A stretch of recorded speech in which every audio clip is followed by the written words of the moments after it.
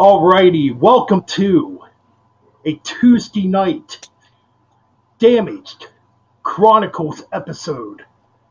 And we are up to number 3 right now. We are going to rank the studio albums by, obviously, Bay Area legends.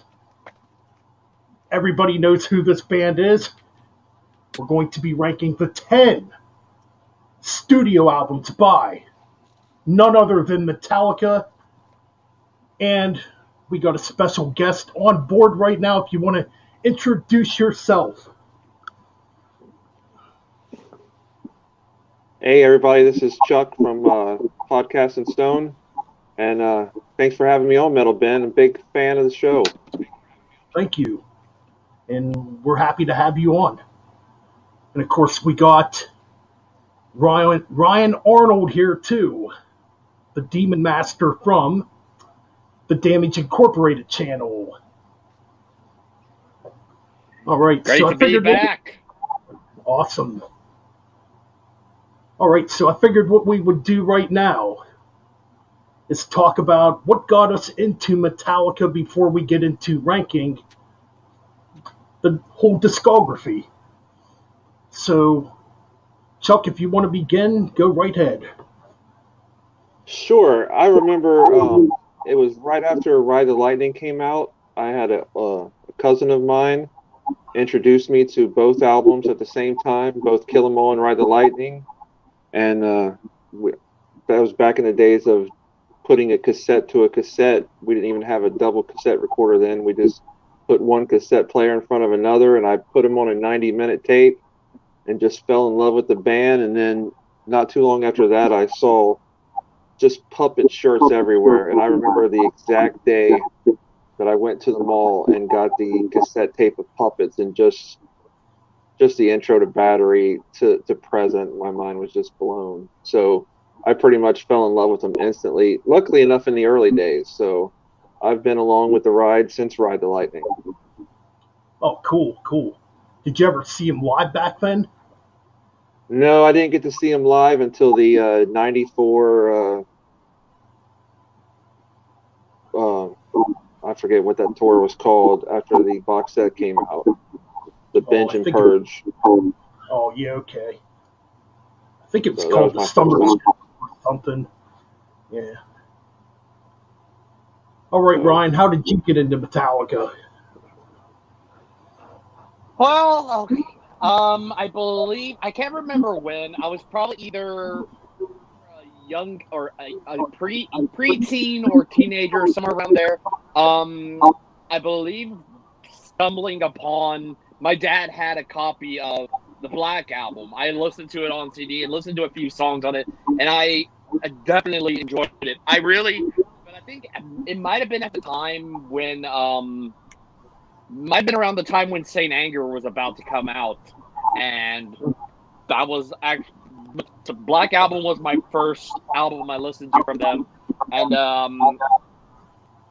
then basically the first album I ever bought was Saint Anger, and I've been a huge fan of them and gotten all their albums right around high school time. So I got into them with the Black Album when I was like in middle school. Interesting. By the way, hello, Chris Knotts. Welcome to the stream. Stephanie Wetzel, welcome to the stream. Hello, guys. Okay, well, I've told this story quite a few times, how I got into Metallica. Basically, it was around August or September of 1988. I was roughly 9 years old. A friend of mine at the time, he was a couple years older than me, he had got Ride the Lightning and Master of Puppets on cassette tape and Kill 'Em All. Well, the first one I heard was Master of Puppets.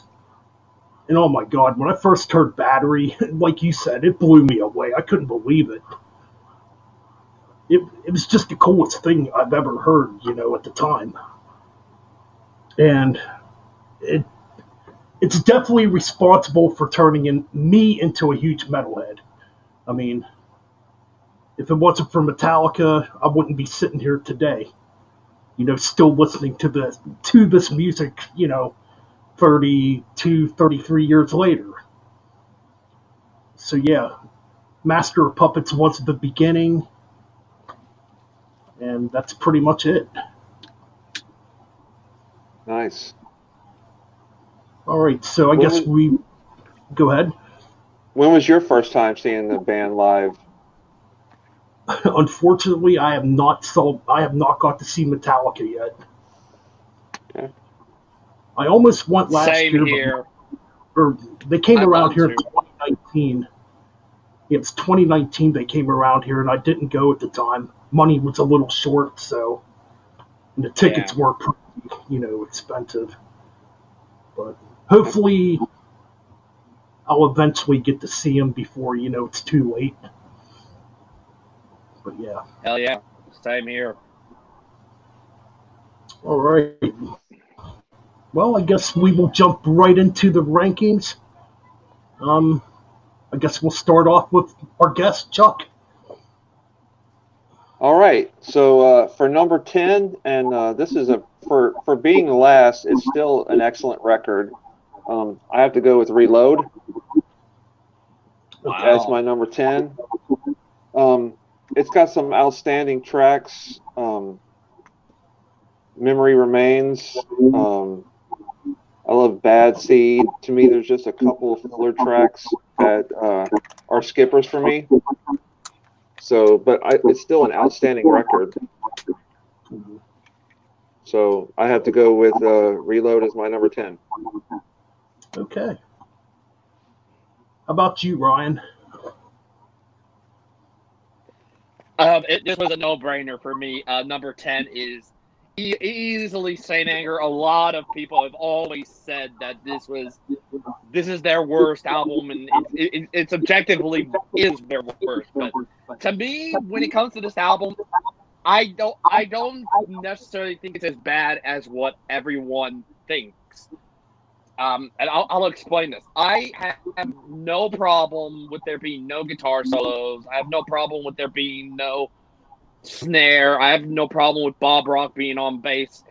I absolutely love the first 3 tracks and think that every other track has some good things. It's just that those songs were just went on a little bit too long. Like if they were like maybe 3 to 5 minutes long, it would be awesome. But they draw them out for too damn long.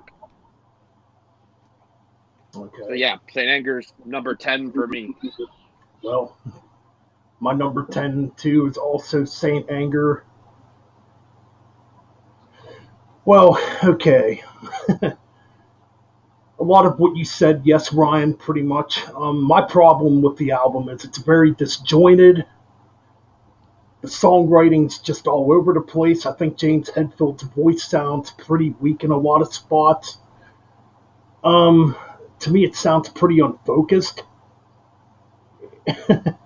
And we all know about the legendary production of this album with the drums sounding like tin cans.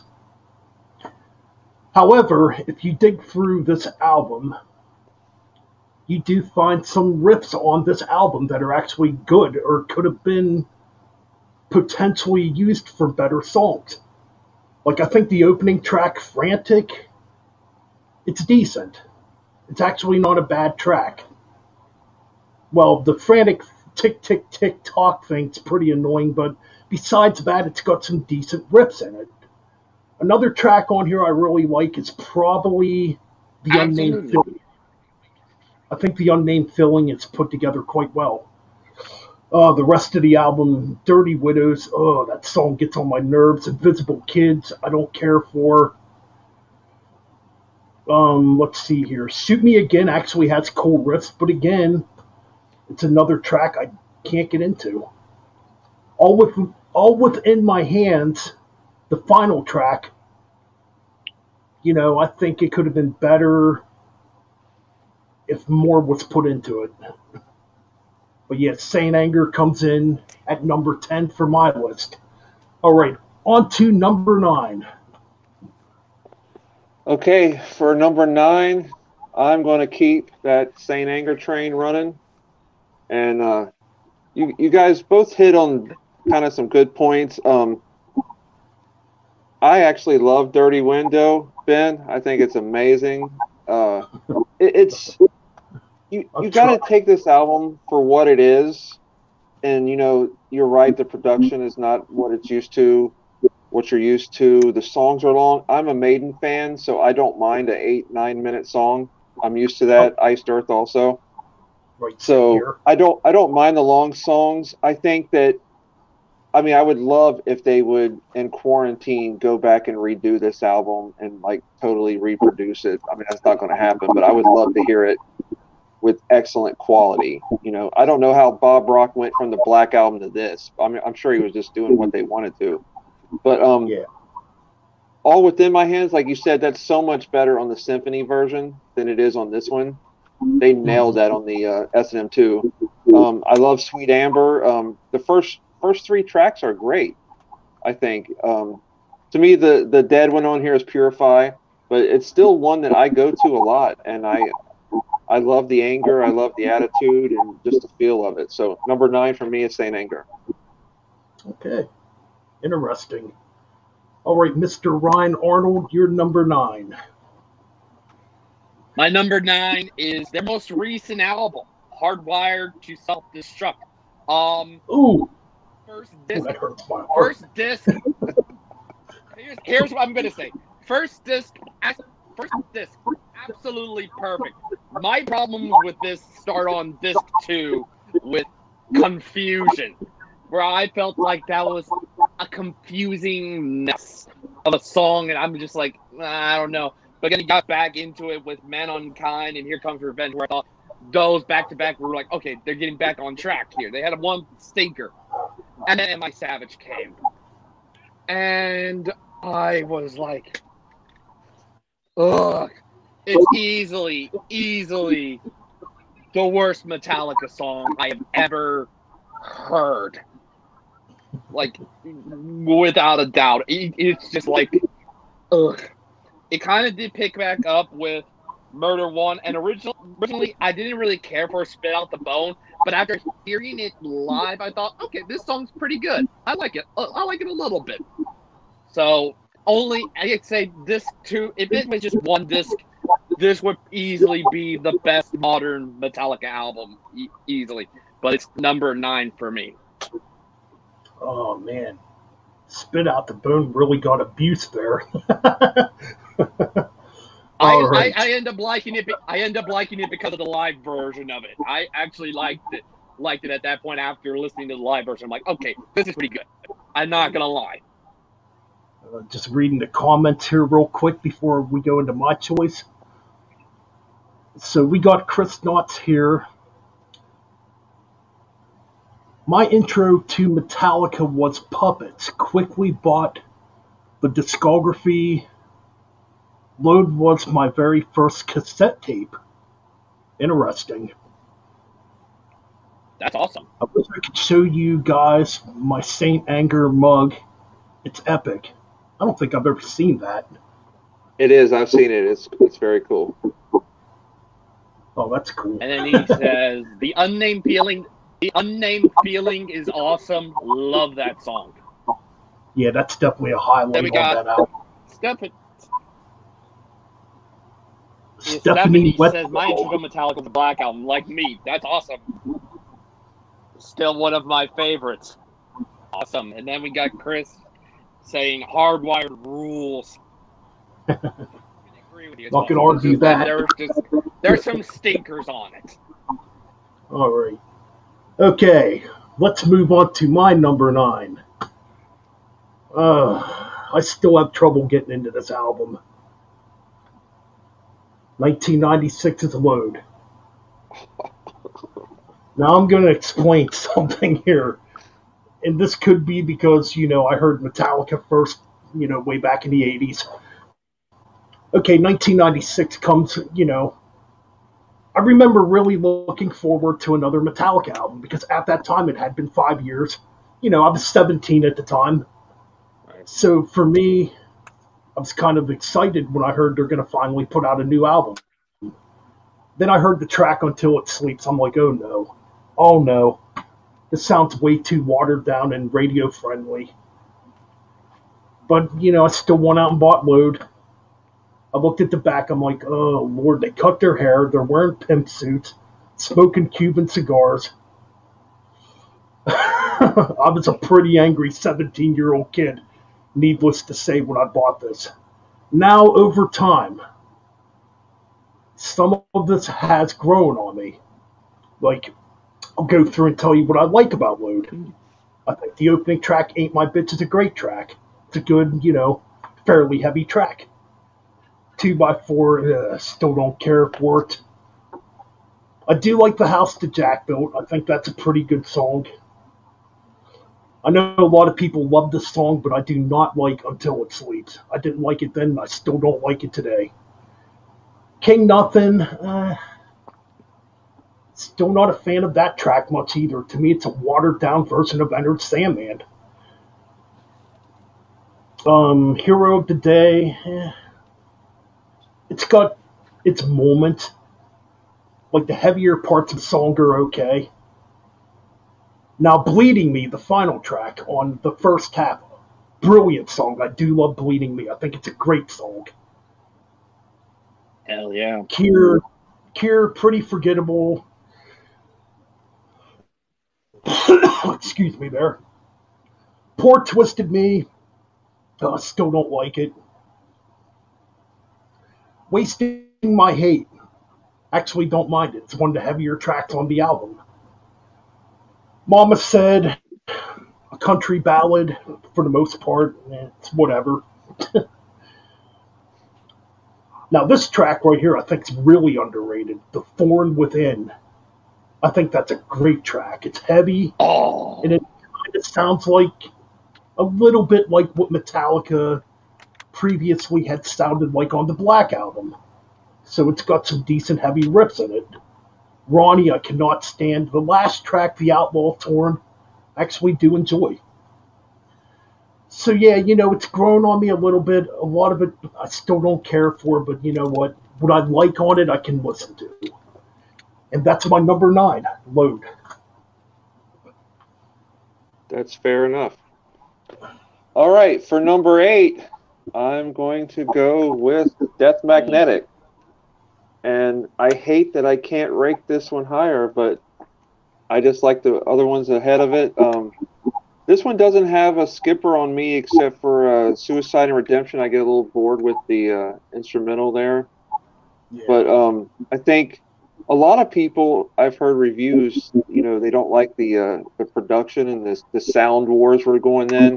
To me, it's louder in my iPod. I don't mind that at all. I think it sounds outstanding. This was, the album after Saint Anger, and I was just ecstatic with the way it sounded. So I think the production's great on it. I think it's kind of a return to form. Unforgiven 3 is an outstanding track. Judas Kiss, All Nightmare Long to me is just, I would put it in the top 10 Metallica songs.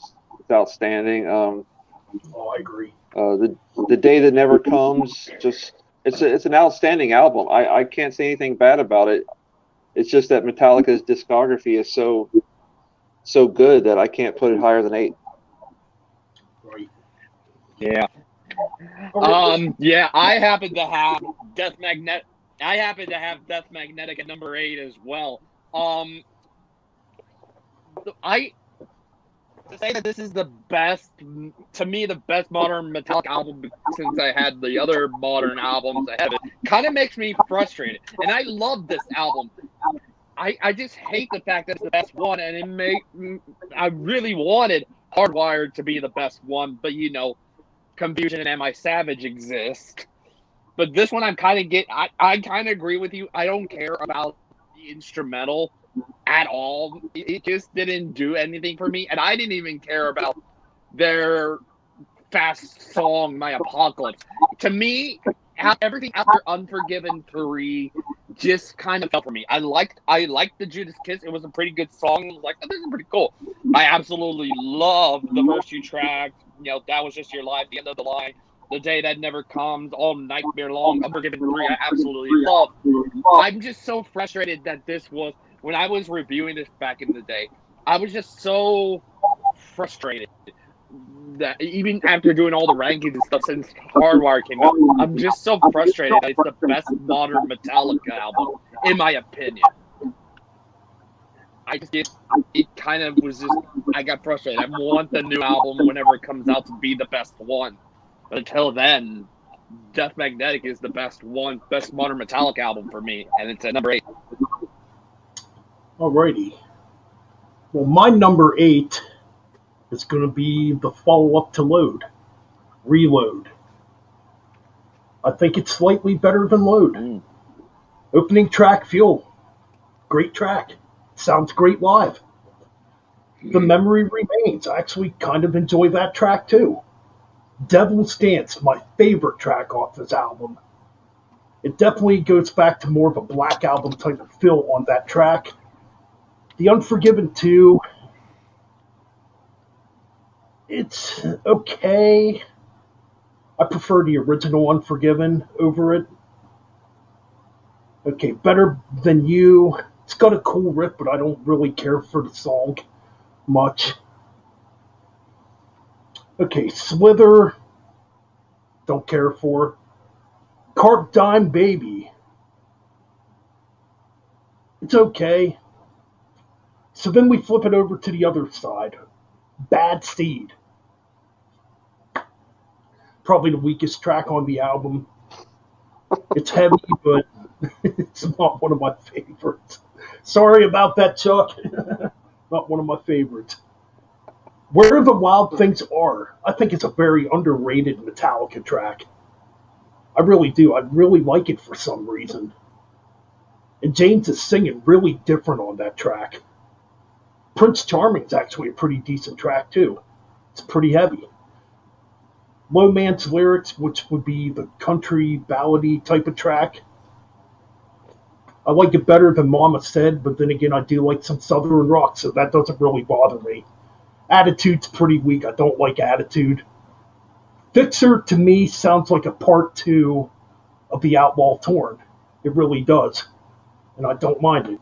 So number 8 would be Reload.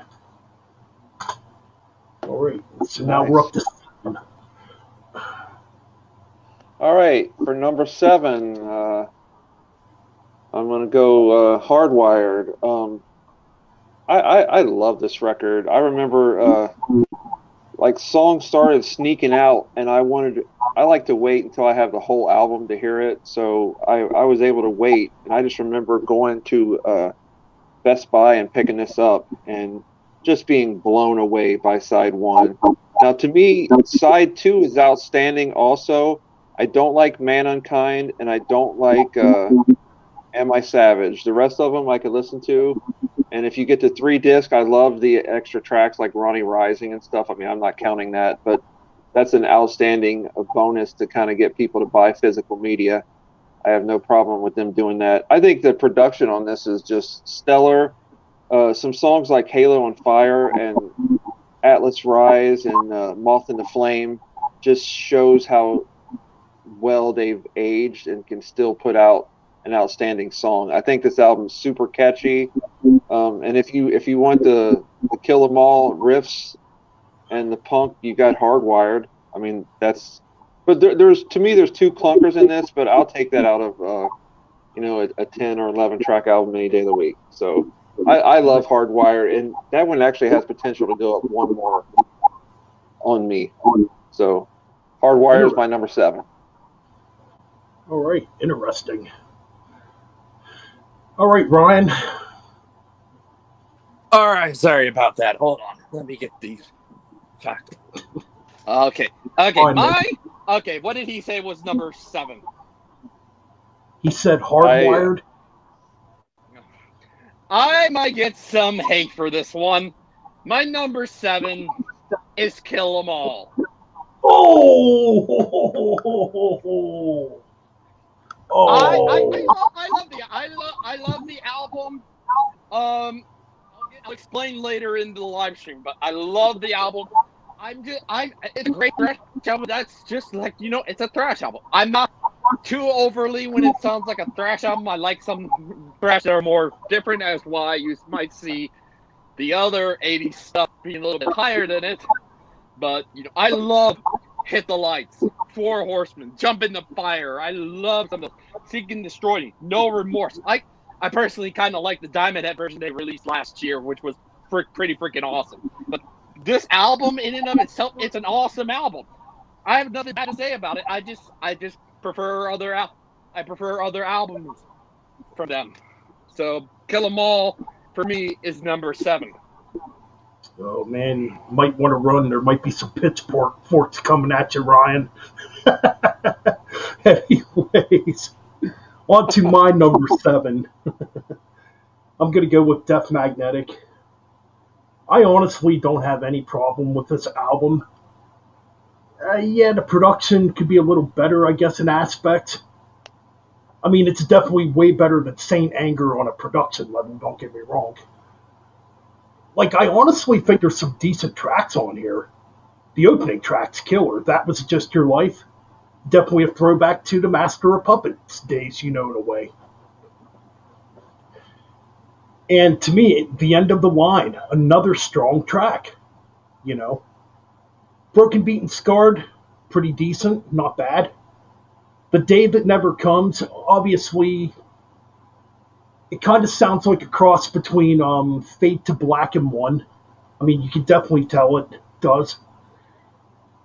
Either or, I think it's a decent track, and I think it sounds pretty darn good live. And I think the ending jam part of the track is excellent. Some of Metallica's best jamming, probably since Justice, up to that point. You got Cyanide, which I think is a decent track. I like Cyanide. The Unforgiven 3. Here's where we're going to get a bit controversial. That's my favorite of the Unforgiven songs. I like it. I think it's really good. It sounds great on the new S&M, too. The Judas Kiss, definitely a throwback to the 80s. Great track. I agree. Suicide and Redemption, weak. It's not that it's weak, it's just way too long, and it does get pretty boring in spots. I mean, it's them definitely trying to go back to the days when they did long instrumentals like Call of Cthulhu, Orion, and To Live Is To Die. But it just doesn't work for me. And My Apocalypse is one of the weaker thrash tunes on the album. I used to really like it, then I was listening to it the other day, and that's where the production really sounds bad, is on the track My Apocalypse. Something about that track just does not click with me. Overall, yeah, it's my number 7. I did say a lot of good things about the album, but I just think with a little bit better of a production, it would have sounded maybe a bit better. But yeah, Death Magnetic would be my number 7. Now we're up to number 6. All right. A side note to that, Ben, is if you're a Metallica fan and haven't seen it, the Quebec Magnetic from that tour, they play, I think, well over half the album. Those tracks sound great live on that album. Yeah. I'll check it out. Yeah, so that's a good DVD. All right, so we're up to number 6 now. For me, this one might be controversial. I'm going Black Album, number 6.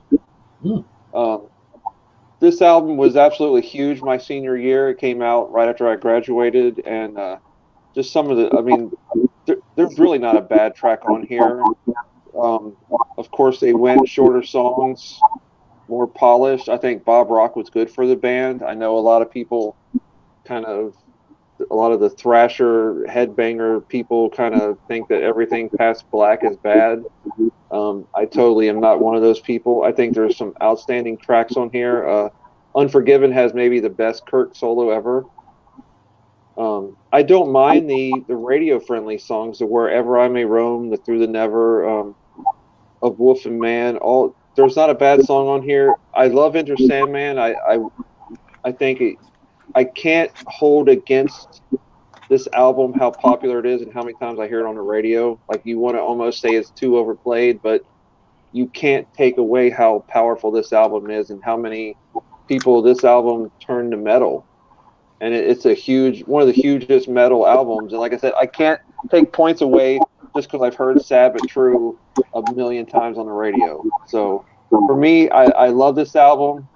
It's a classic for me. Number 6 for the Black Album. All right. All right. My number 6 is "And Justice for All." Yes, the bass, the infamous no-show of the bass is playing a factor when it comes to this. But other than that, I love Blackened. I love the title track. I love hell. I even love "To Live Is to Die." It's the production and how they were so freaking ignorant of not boosting Jason in the mix and having the bass be prevalent in there. It is a huge problem for me. And if it had bass, this would definitely be higher. This would definitely be in the top 10. Guaranteed. Absolutely. But again, no bass is the reason. And that is my number 6. Still a killer album. I love it. All right. So, just double checking here. Okay. All right. Gonna take a quick look at the comments here. Chris Knotts, I don't like the production on Magnetic. Songs are great though. Chris Knotts again, Halo on Fire is my favorite on Hardwired. And Stephanie says, you're all getting some unpopular opinions here, laughing out loud. Ain't that the whole Yeah, you know how I am, sometimes. We all like different eras of Metallica, so you're about to see why in my top 5. Oh man. I literally just had a stroke. I thought I was going to have... If it's because of me having Justice at number 6, I apologize. Again, to be plain and short, I didn't get into 80s Metallica until later. I will explain in full later. But Alrighty. Ben, what is your number 6? Well, me and Chuck actually agree. I'm going with the Black Album. Oh man. Now, I definitely go all the way back to 91 when this first came out. Gotta be honest, when I first heard it, I hated it. Of course, I'm 13. I'm really mass into thrash. And at that time, I didn't like anything slow or melodic. Everything had to be fast. So when I first heard this, I was extremely disappointed and let down. And I think it bugged me when I noticed that jocks were getting into Metallica all of a sudden, and, people in school that wouldn't get into Metallica a couple years earlier are now into Metallica, the popular crowd or whatnot in school, and that turned me off. I'm like, yo, you're taking my band away from me. But yeah. Anyways, but over time, the album did grow on me. There's great stuff on here. Enter Sandman is definitely played out. I can't even listen to it anymore. Sad But True has a great riff. It's heavy as hell, but again, it's another track I can't, listen to anymore. Holier Than Thou, definitely one of my favorites on the album. Now, that track definitely goes back to a bit of the thrash. Not full on, but a bit, it's got a little bit of thrash to it. Got the original Unforgiven. Again, it's played out. It's well written, don't get me wrong. It's just, played out. Wherever I May Roam, still one of my favorite tracks on here. And it's a played out track, but I still like it. Okay, Don't Tread on Me to end off the first half. Good track. It's pretty cool and heavy. Okay, so we flip it over to Through the Never. Probably my favorite track on the album. Now, Through the Never is probably the heaviest track on here, but the thrashiest. I wouldn't say like full thrash, but it's definitely probably I would say probably close to being one of the more aggressive tracks on here. Nothing else matters. I can't listen to anymore. Of Wolfen Man, it's a killer track, killer heavy track. I do love it. Of Wolfen Man, great track. The God That Felled. I think it's a pretty underrated track too. I like it. My Friend in Misery. Oh, now this track right here, yes, it's more melodic, but it's oh my God, it's freaking good. It almost sounds like something Cliff would have written. Jason Newsted wrote a brilliant bass line for that track. I love it. Excellent track. And originally it was going to be an instrumental, which I kind of wish they would have just left it an instrumental now the more I think about it. And the last track, The Struggle Within, great way to end the album. I love the beginning of it with the military drums. And it's a pretty heavy track. So yeah, coming in at number 6, the Black Album. With Misery, maybe with the 30th anniversary, maybe the instrumental version will be on the box set. That'd be awesome. I'd love to hear that. Now that you mention that, I want to hear that. I do too. So, man, it'd be easy for them to do that. All right, so we're going into the top 5. Yes, top 5. Top 5. I don't have the CDs with me in front of me, so this one I thought I was going to get some hate mail on, but Ryan kind of softened the blow on that one. I'm going Kill 'Em All in number 5, and just some outstanding tracks, and just it's one of the best metal opening albums there is. Just staples. You got, Whiplash, You Can Destroy, Hit the Lights. There's so many. Four Horsemen is to me my favorite of the album still, and then you got Anesthesia. I think this album for me suffers from what the Kiss debut album does, and that's the live album, Kiss Alive. All the tracks are way better live. So I think that I'm so used to Whiplash live and Seek and Destroy live and Hit the Lights live, that to me, the studio, when I go back to the studio album, it's tame. It's still awesome, but almost every one of these tracks I prefer live more. Right. So kind of like with the Kiss debut album, it's because Kiss Alive is so awesome.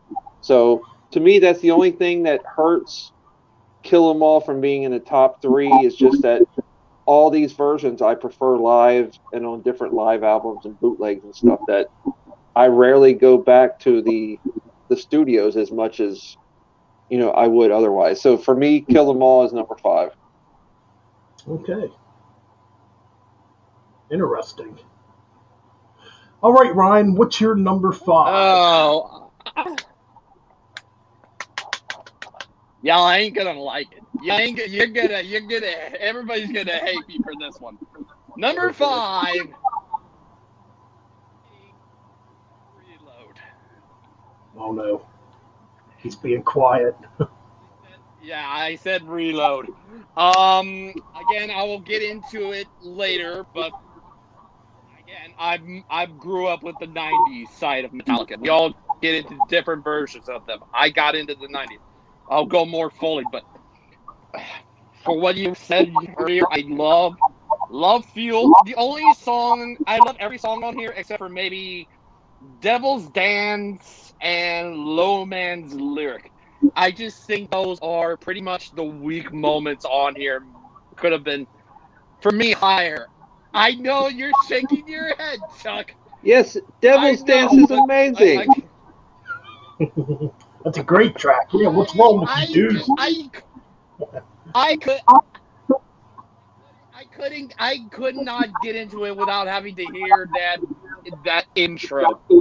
That intro was just so confusing to me. I was just like, I don't know if I could get into it. If I after this, I might be brave enough to go listen to it, put it in my CD player, and be like, okay, I want to give this song a chance.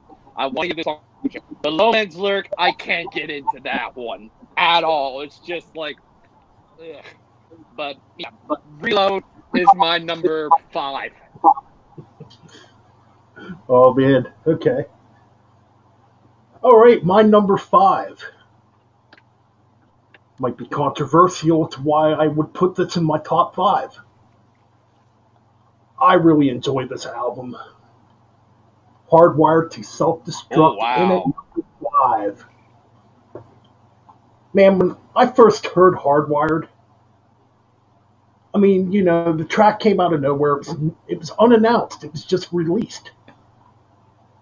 I'm like, holy shit, this is the thrashiest shit they've done since probably Justice. Like as far as like full on, And it right away got me excited for this album. Same with Atlas Rise. Atlas Rise is a freaking great track. You can definitely hear, it's pretty cool with Atlas Rise. You can definitely hear a Merciful Fate and Iron Maiden influence in there. A little bit of Run to the Hills, or not Run to the Hills, Hallowed Be My Name, with the harmonic guitar parts in that track. Ooh, yeah. So yeah, man, it's a great track. I think it's a great track, yes. Now That We're Dead, again, another great heavy track. More mid-pace, but it's got some pretty cool riffs. Moth into Flame, another excellent track. To me, hell yeah. The structure of this track, in some ways, kind of goes back to Disposable Heroes, the way it's structured a little bit, especially with the speedier part, with that little simple guitar lead that Kirk Hammett's playing in the background. So I really enjoy Moth into Flame. Alright, so then we got Dream No More. God, this track is fucking great. It's definitely Sad But True Part 2. It definitely has a Sad But True feel to it. However, since it's not overplayed, I enjoy it more. But yeah, I do like Dream No More.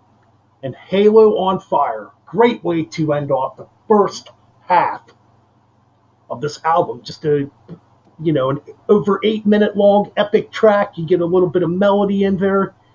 You get some heaviness. You get some epic guitar parts in there by Hetfield and Hammett. Yeah, man, great track. Confusion, okay. Confusion's a little... It's not a bad track, but it is kind of forgettable.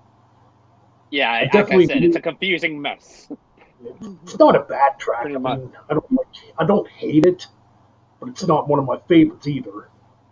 Now, I definitely agree with Chuck on this one. Man Unkind, I cannot stand it. There's something about that track that does not... I don't like Man Unkind. Here Comes Revenge, great track. One of the best tracks on disc 2. Easily. Am I Savage again? I'm in agreement. I do not like that track. It sounds way too much like a B-side from Load. It's so bad it shouldn't have been made. Yeah, it's definitely the weakest track on the album, well, besides Man Unkind. Murder One. At first, I was a little disappointed, and I'm going to explain why here, because for a song that's a tribute to Lemmy, I felt like it should have been fast. But you know what? It's a track too. I feel like it's not completely... I feel like it's a decent track. I mean, it's a great way to pay tribute to Lemmy, It's got some decent riffs in here, And the last track on the album, the best track on this whole disc, is definitely Spit Out the Bone. Easily. If you want to go back through their thrash days back in the 80s, even, Death Magnetic, where they tried going back to thrash in a lot of ways, Spit Out the Bone is definitely the best song they've written when it comes to that style in years. Excellent track. It's heavy, it's fast, and it definitely sounds like old school Metallica from the 80s. So yeah, that's my number 5, Hardwired to Self-Destruct. Nice. I can almost agree with you on some of those. I want it to be the best, but it's just that second disc has so many problems. But go ahead, Chuck. All right, for number 4, this is going to be my controversial pick of the of my list. Number 4, I'm going with Load, and it's unpopular, but I'll tell you, at the time that this came out, you're talking 5-6 years after Black. You know, they just came off of a huge album. They switched. I love that they didn't just do the AC/DC formula of just putting out the same album and not branching out. They took a risk. They, long hair wasn't, hair metal was going away and grunge was in. They came out looking like Cuban pimps, and I didn't mind. They put on a little eyeliner. I don't listen with my eyes, so I had no problem. I don't put that look and the haircut and stuff into the album at all. To me, when I hear as soon as I heard Ain't My Bitch, I'm like, this is my Metallica. I don't care that they got haircuts. There's not a weak track on here. To me, Until It Sleeps, the video, I think, is just cutting edge and amazing. Hero of the Day, I love it. I think it's simplistic and it's catchy. Bleeding Me is one of the outstanding Metallica tracks. If you put that on any other album, it's right up there with Battery or Disposable Heroes or whatever. The Cure is a stock track, but it sounds outstanding on here. Wasting My Hate, I love. Mama Said, I don't mind. It's not a go-to, but then Thorn Within and Outlaw Torn is easily in my top 10 Metallica songs. It sounds great on here, even better on the Symphony. So I am one of those people that wave the Load flag. So Load is my number 4. Cuban pimps and all. Another thing I forgot to mention too about Load, I will give Load and Reload credit for this. Obviously, the Black Album too. The production is phenomenal on those 3 albums. It is very good production, so I can't take that away from them. All right, Ryan, you're number 4. My number 4, Ride the Lightning, their second album. I love some songs. If I were to go through and be like you, but Fight Fire with Fire is a pretty decent song. I will admit I do kind of like it a little bit. Then we got the title track, Killer, For Whom the Bell Tolls, awesome. Fade to Black, which I believe is the first song that Metallica ever wrote that Kirk had some writing contributions for it. A few of the songs on here he did. I believe Fade to Black, I believe, is the first on here. He is. This is his first songwriting credit in the band. Fade to Black is awesome. I personally prefer it live, but that's just my opinion. I love the song. Under Ice and Escape, I really don't care. I feel like they're just kind of fillery in some cases. I really don't care about it. But then you close out the album with Creeping Death, which they usually play.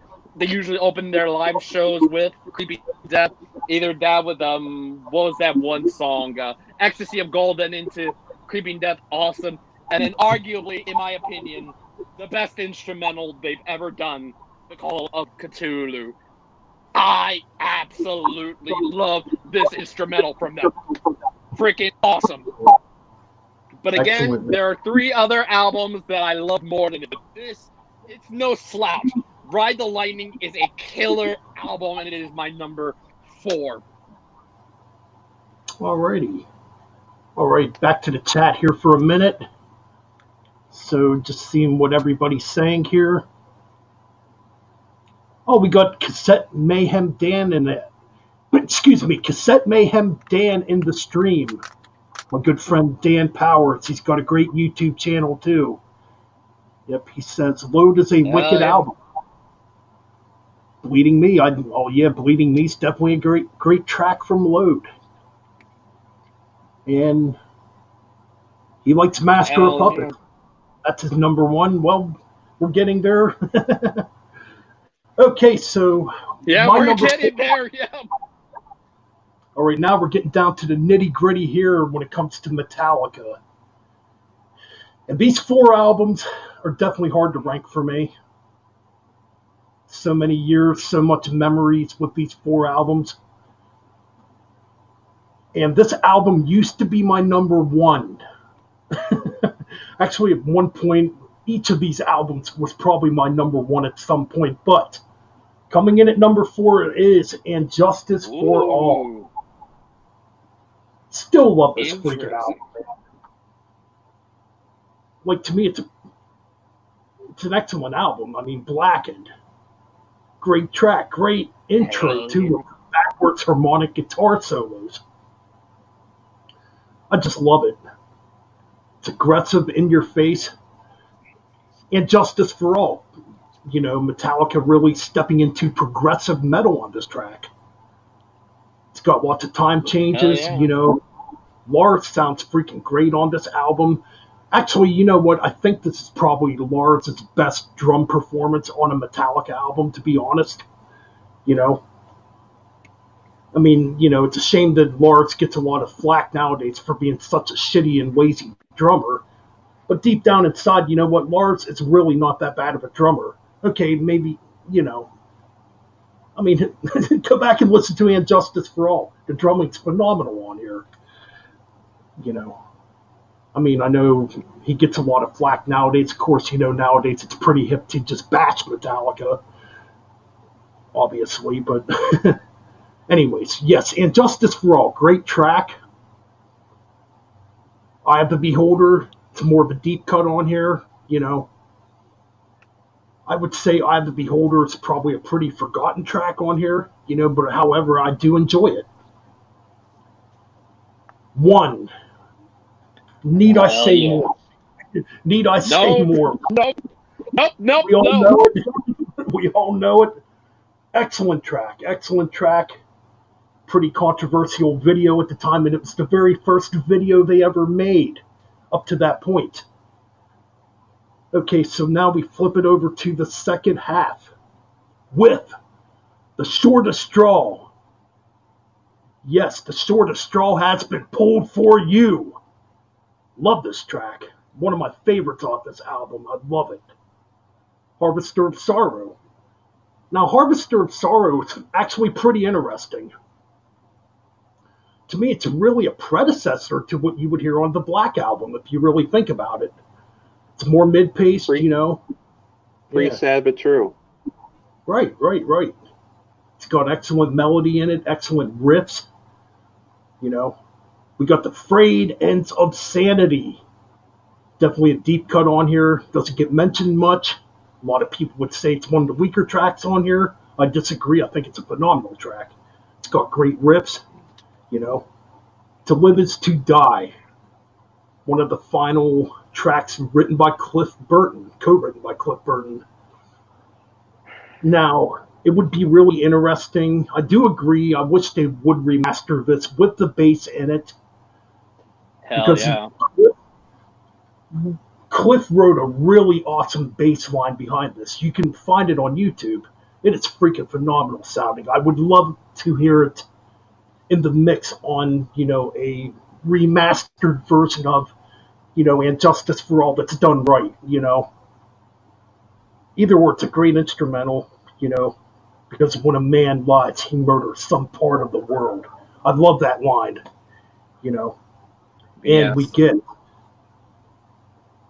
arguably probably my favorite of their thrashy tunes, Dyer's Eve. Just straight up thrash. Sounds pissed off. Great way to end what a lot of people would call their last great album. But yeah, I think it's a great thrashy tune. Because I've outgrown that fucking lullaby. You know what I mean? But no, great tune. Dyer's Eve, great album in my opinion. Yeah, that's my number 4. I agree though, there should be a version out there made with the bass in it. I mean, there's versions on YouTube you can find, but you know, like an actual physical copy would be sweet. Yeah. Now I think there's a couple. There's a couple bootlegs. One's called Injustice for Jason, and I think there's one called and Jason for All or something. There's a couple different ones out there. Yeah. So if you're wanting a physical copy. Right.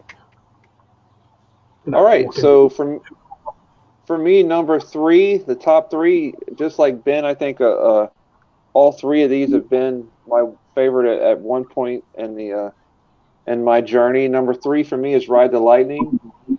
What iconic artwork, and just the songs are amazing. Just Creeping Death is a highlight. Call of Cthulhu is great. For Whom the Bell Tolls suffers a little bit of fatigue just because I've heard it so many times. I don't mind the 2 stock tracks, which are Escape and Trapped Under Ice. I think it's an outstanding record. I think in 99% of other bands, this would definitely be their best album. But for me, there's just 2 better. I love everything about this album. There's no filler. I think the sound, Fade to Black, their first ballad, just outstanding. Still sounds great live. I can't say a bad thing about this album. I love it. Ride the Lightning, number 3 for me. All right. All right, Mr. Demon Master, what's your number 3? My number 3 is the Black Album. The album that earlier got me into this band and essentially got me into metal. And, just what you said, Ben, earlier about it, I probably would fit into the role of one of those kids that got into Metallica. And basically, if it wasn't for Metallica and the Black Album, I wouldn't be listening to metal to this very day. I've learned to listen to new ones since this album. But, songs like, Enter Sandman, everybody knows that. I still freaking love it. Sad but True, I love. Unforgiven, Wherever I May Roam, Don't Tread on Me, I freaking love it. Nothing Else Matters, I freaking love it. My Friend of Misery, I wish was an instrumental, because that's like a big slap in the face and stuff like that. I wish this was an instrumental, but I do actually like it quite a bit. But yeah, like I said, I have it at number 3. This used to be number 2 for me, but I still absolutely love it to have it be in my top 3, and I absolutely still love to this day the Black Album. That's my number 3. All right. Interesting. Cool. All right, so we're going to go through the comments here again real quick. Chris Knott, Puppets is my favorite. Cassette Man Dan, or Cassette Mayhem Dan, excuse me there. Master of Puppets and Justice for All. Ride the Lightning. Load and Kill 'Em All. That's his ranking, I guess. Chris Knott, Dyer's Eve is what ended the angry Metallica. They didn't know how to follow it. I think I kind of agree with that. All right. Yeah. So Stephanie Wetzel says 3rd for Puppets then. Okay. All right, well, my number 3, again, could be number 1 any day, and it just celebrated its 35th anniversary, back on March 3rd. I'll talk Master of Puppets is my number 3. Not a weak track on here. Exactly, and yet I was in number 3 on the phone right now. Right. Like I said in the beginning, when I first heard Battery, I was blown away. I had not heard anything that fast, that heavy prior. Of course, I was just a little 9-year-old kid that was probably listening to Bon Jovi and Def Leppard Hysteria and albums like that, and Van Halen and AC/DC. But Metallica took me to a whole new world. Master of Puppets, again, it blew me away when I first heard it. I couldn't believe And even to this day, I still can't believe the instrumentation on this album, and especially on the track Master of Puppets. It's literally like a classical piece, written on electric instruments, obviously. Brilliant, brilliant song. The Thing That Should Not Be. Great track. It's heavy.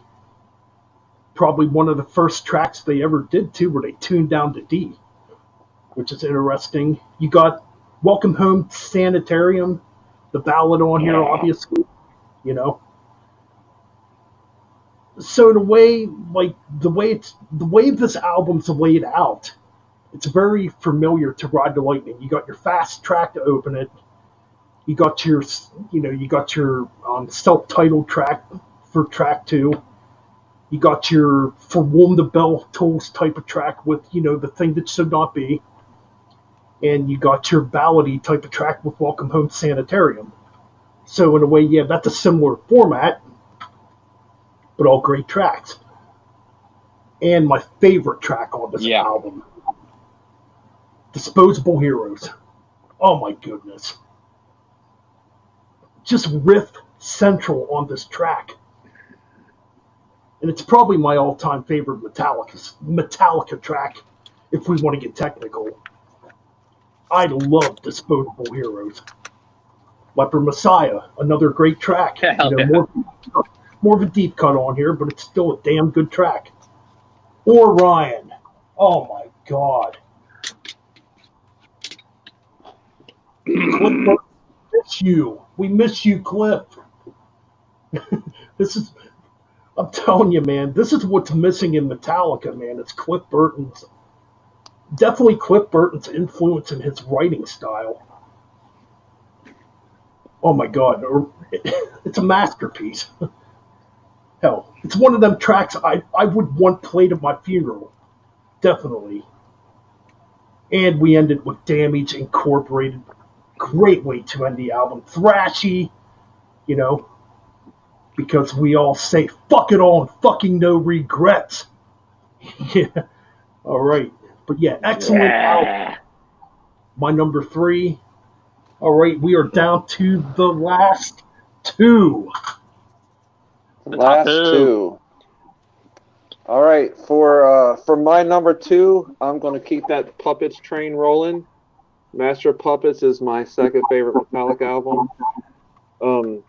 There's absolutely nothing wrong with this album. It's got outstanding album artwork. Battery is one of the best openers ever. Master of Puppets is a masterpiece of metal.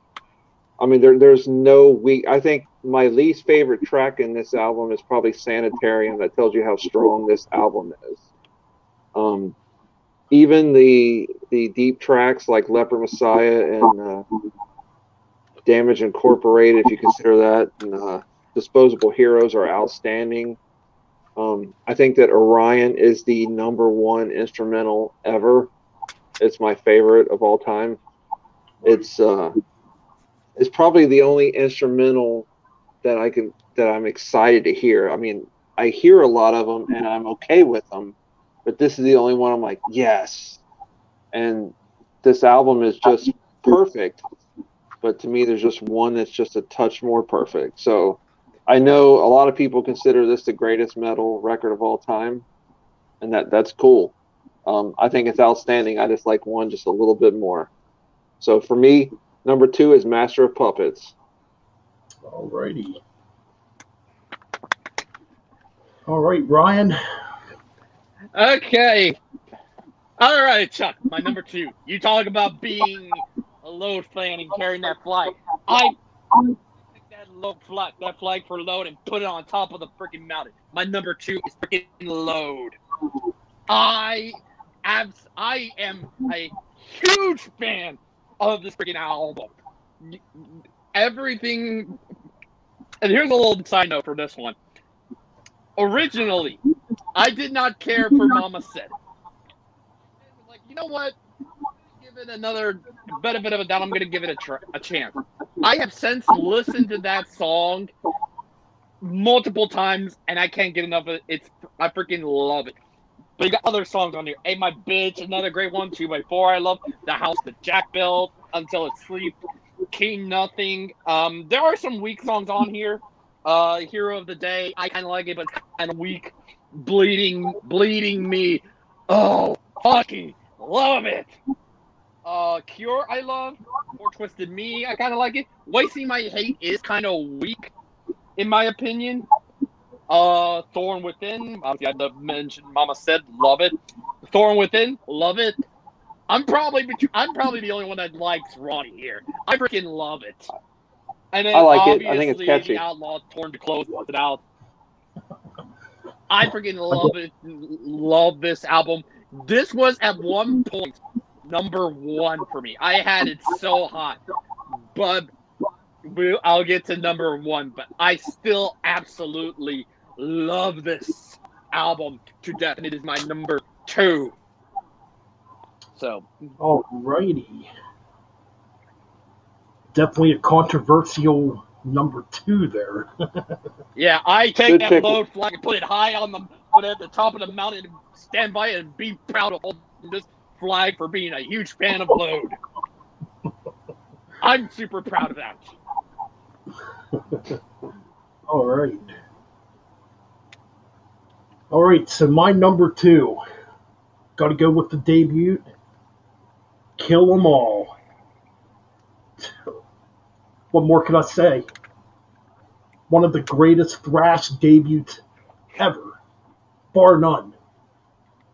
You can tell on this album too, they're young, they're hungry, they really want to prove something to the world. I mean, you could tell that, on the No Life Till Leather demo previous, that they were young, hungry, and wanted to prove something to the world. They were out to conquer the world when they put out Kill 'Em All. I mean, Hit the Lights was the very first Metallica track written. It's first released on the Metal Massacre 1 LP, released by Metal Blade Records, the very first release by Metal Blade Records in 1982, and originally featured Lloyd Grant on guitars before Dave Mustaine. So yeah, Hit the Lights, great opener, and probably the very first thrash metal song. Then we get into the massive epic of the album, The Four Horsemen, originally called The Mechanics, written by Dave Mustaine. Now, The Mechanics is definitely much faster. However, The Four Horsemen, it slowed down a bit. They had a melodic middle section in there, It's debatable which version's better. Mm-hmm. Some people say The Mechanics, some people say The Four Horsemen. I'd probably go with The Four Horsemen myself.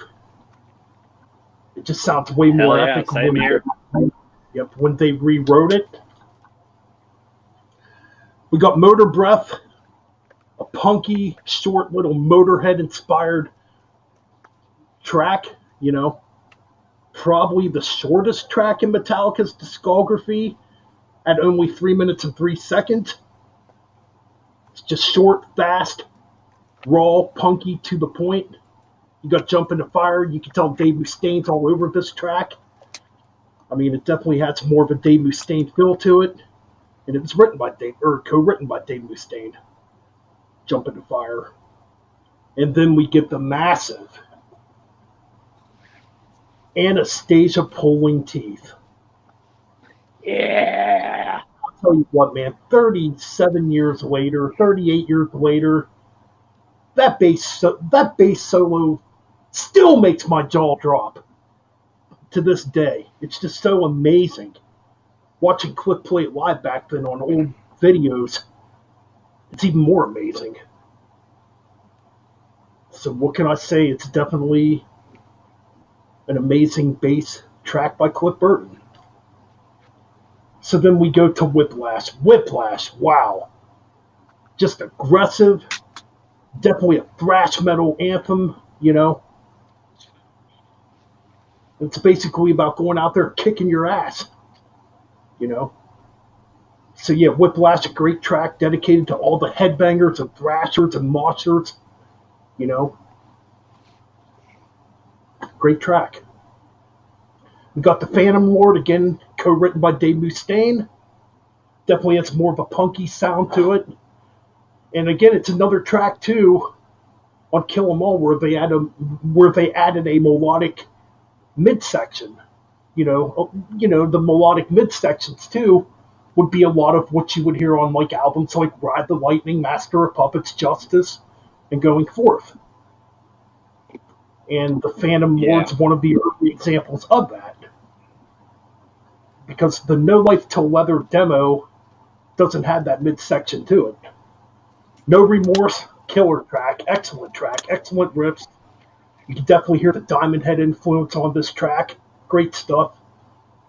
You know, same with Seek and Destroy. You can definitely hear the Diamond Head influence on Seek and Destroy. Definitely an anthem, probably the most amphetic track off of Kill 'Em All. Then we end it with the fastest track probably on Kill 'Em All. Oh my God, yes. Co-written by Dave Mustaine again, and you can definitely tell it's Dave Mustaine, and you can definitely tell it's Dave Mustaine influenced with the guitar style, being played on this track. Metal Militia. Excellent way to end the album.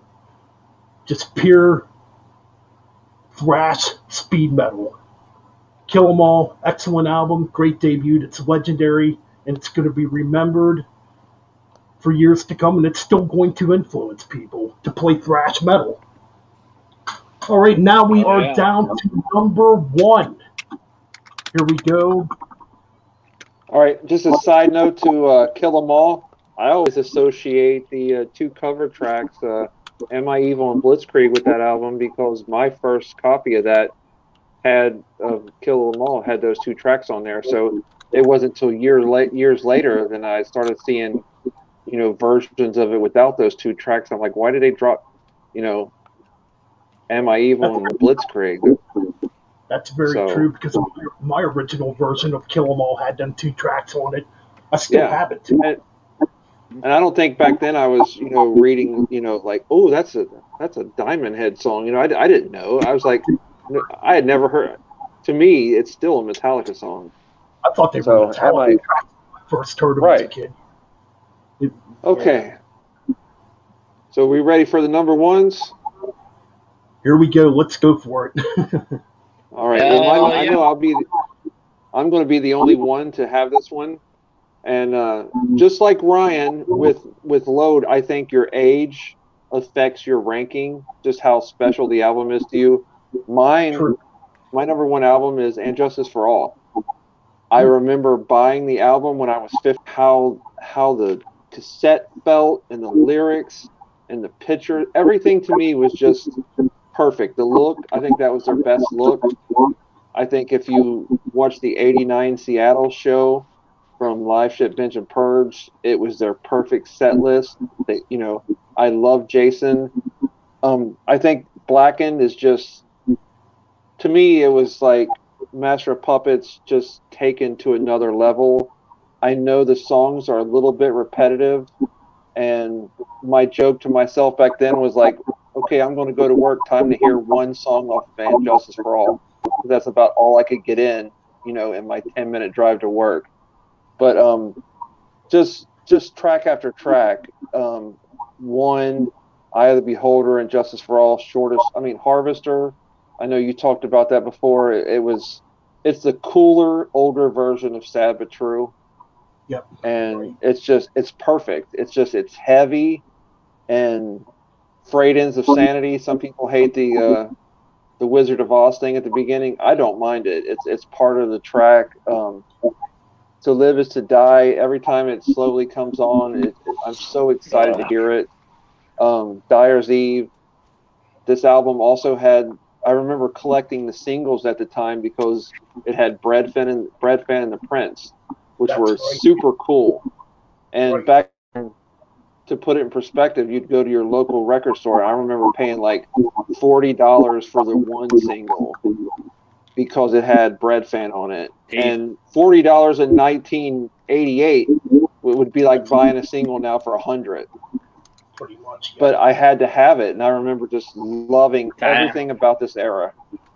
So to me, this is just my favorite era. The songs are timeless. I love this kind of turned me on to tempo changes in songs. I love how it would just take off and go somewhere completely different. And I still love that today. And it turned me on to Maiden and other bands that are, that do the long songs and the tempo changes. So this is just my favorite. So I love I remember having the t-shirt. The box set is amazing. I love everything about this era. So for me, And Justice for All is number one. Excellent choice. Yeah. All right, Ryan. Okay, I wanted this one to be on camera, but and where did my freaking hat go? There it is. Well, my number one, Master of Puppets. I've been holding off on saying it for a while, but now I felt like now's the time to say this. For the longest time, I had always thought Metallica was a 90s band and that the Black Album was their debut, because self-title is usually a debut. I did not know that they had made albums prior to the Black Album until my mom got me this. This one's the blackened version. Almost all of my albums I forgot to mention are blackened except for Saint Anger. But my mom got me this when I was like maybe a junior in high school. And I was like, wait, this is a Metallica album? This isn't a Black Album? What is this? I think I popped it in, and it completely changed my mind that, oh my god, this band, Metallica made albums in the 80s, and I did not know about it. And subsequently after that, that's why you see Load, Reloaded, Black Album are so high on my list, because I grew up with the 90s stuff and did not know they had 80s stuff until this one.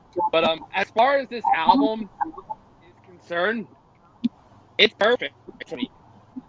Battery, fantastic opener. Then you get the title track. Freaking love it.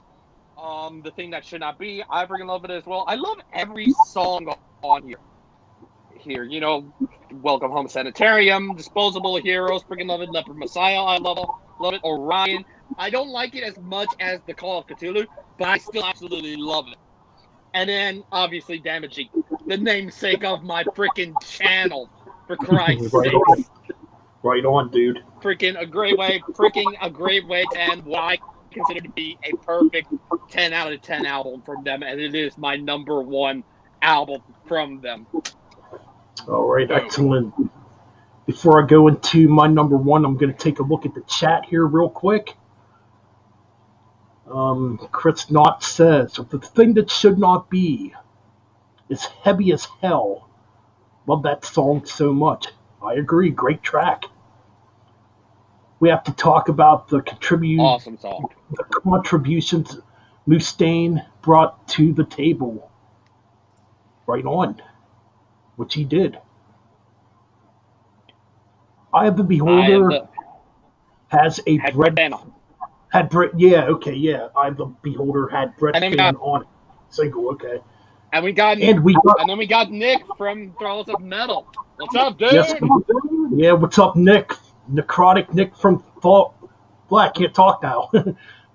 Necrotic Nick from Thralls of Metal has joined us, yes. Welcome to the stream, man. Thanks for the shout out earlier for my channel, too, by the way. Really appreciate that. All right, we got JC Rocks and Metal Reviews here. Hell yeah. He says Hell yeah. Is number awesome, one, too. JC. Yes, definitely sub to Thralls of Metal and subscribe to JC Rock and Metal Reviews also. Great YouTube channels. Now, we're going to get into my number one. Obviously, there's one album I haven't mentioned yet. My favorite Metallica album. And it's probably been my favorite Metallica album for, I'd say, about 20 years. I'm talking about Ride the Lightning. I just love this album. From the classical acoustic beginning to the thrash of Fight Fire with Fire. You know, it just takes you on a journey, you know. And it's like, there's definitely an atmosphere to this album. It's like being trapped in the middle of nowhere in a thunderstorm. That's the vibe I get from this album. You know, you got the title track, Ride the Lightning. Epic track. One of my favorites. Co-written by Dave Mustaine, too. Just an awesome, epic track, in my opinion. One of my favorites. I love the riff, too. It's real simple, but it just sounds really killer. You got For Whom the Bell Tolls, you know. I can get where people would say, you know, what it does suffer from burnout, because it is a bit overplayed. It's kind of weird because, you know, the earlier Metallica tracks, right, they didn't start getting played on FM radio till probably the late 90s, like right after Load and Reload came out. Because before that, those albums wouldn't even get touched. So yeah, and, you know, For Whom the Bell Tolls was obviously used in the movie Zombieland. Then we get to Fade to Black. Cool. Fade to Black, one of the coolest, darkest, most melodic ballads Metallica ever wrote. And it's the very first, you know, ballady type of track Metallica ever wrote. You know? I mean, it's a pretty depressing song, you know, when it comes to the lyrical subject on the song, obviously. But man, it's the music awesome on this track, especially when it gets really heavy at the end, you know, and gets pretty epic with the twin guitar harmonies near the end of the track. Then we flip it over to Trapped Under Ice. Now, this is a contribution from Kirk Hammett, because the Trap Under Ice riff originally was an Exodus riff. Yes, for a track called Impeller, which got re-recorded on the Tempo of the Damned album by Exodus. So yeah, Kirk kind of brought a few riffs over from Exodus to Metallica that he had written while still in Exodus. Escape. Now, a lot of people would say Escape is easily the weakest track on the album. I always liked it. I never had a problem with it. You know, even the band hates it. The band has never played it live. Well, I take that back a little while. Back in the old days, they never played it live. They didn't play it live until, I think, around the time they were touring for Death Magnetic. That's when they finally broke out Escape and played it live. Creeping Death. What more can I say about Creeping Death? It's a freaking epic thrash metal masterpiece. It's got some of the greatest freaking thrash metal riffs. I mean, you got the down-picking of James Hetfield, which is just insane. I mean, he's definitely one of the greatest metal rhythm guitar players on the planet. You know, his down-picking's just unbelievable. And he plays even faster live, which is really amazing. And we close it off with Call of Cthulhu. Just a masterpiece to me when it comes to an instrumental.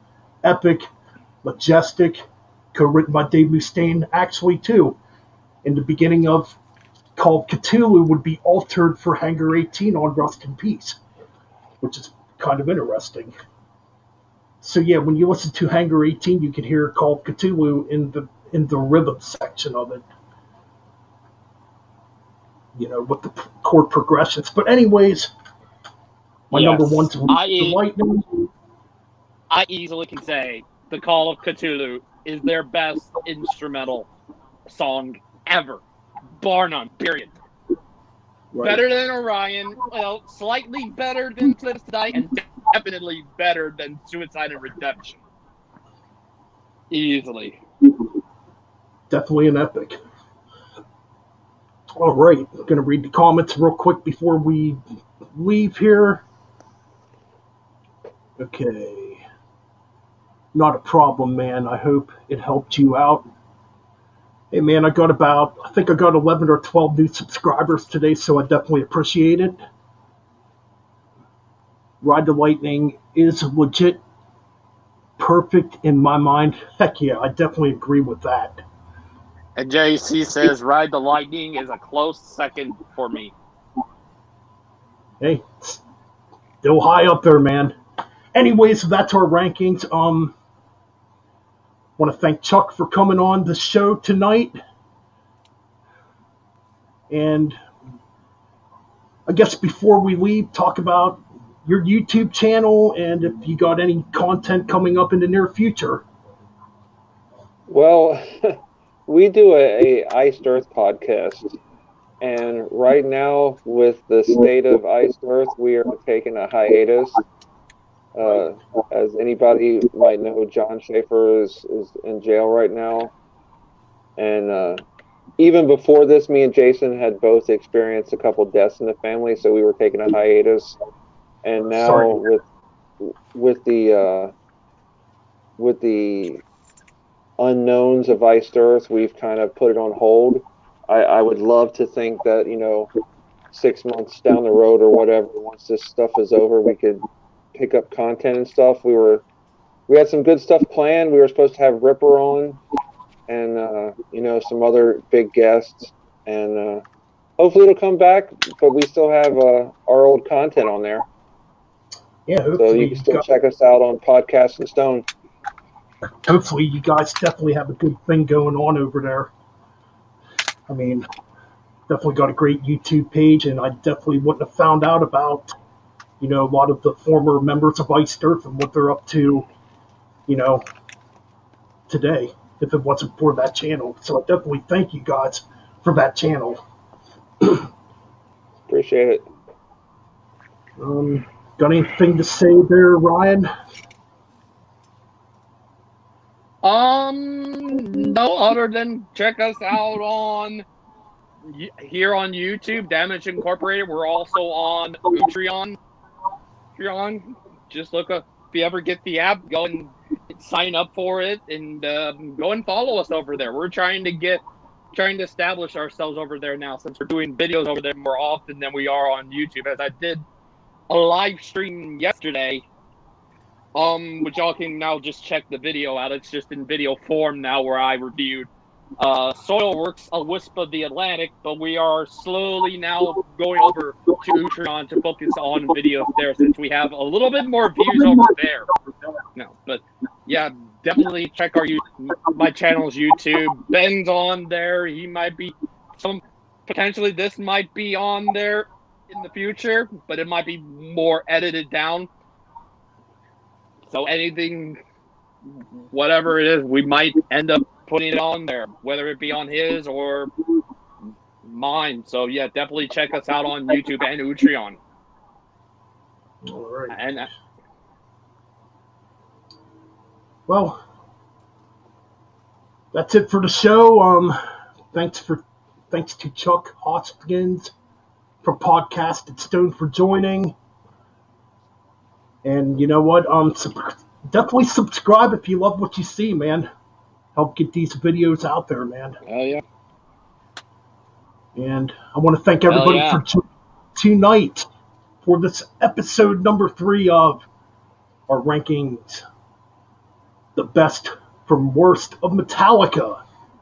Up next on Thursday, I will be interviewing Xavier from Sadistic Oppressor. So stay tuned for that. Hell yeah. I'm going to be ranking the 16 studio albums of the Sept coming up too in the future. That should be coming up actually within the next week. I'm going to rank all the Slayer albums too. And that's pretty much what's going on here on Metal Bent's Chronicles in the future. And for now, we are signing out. Thank you all very much again for stopping by. And you know what we say around here? Get ready, boys. Keep it metal. Hell yeah. All right. We are out.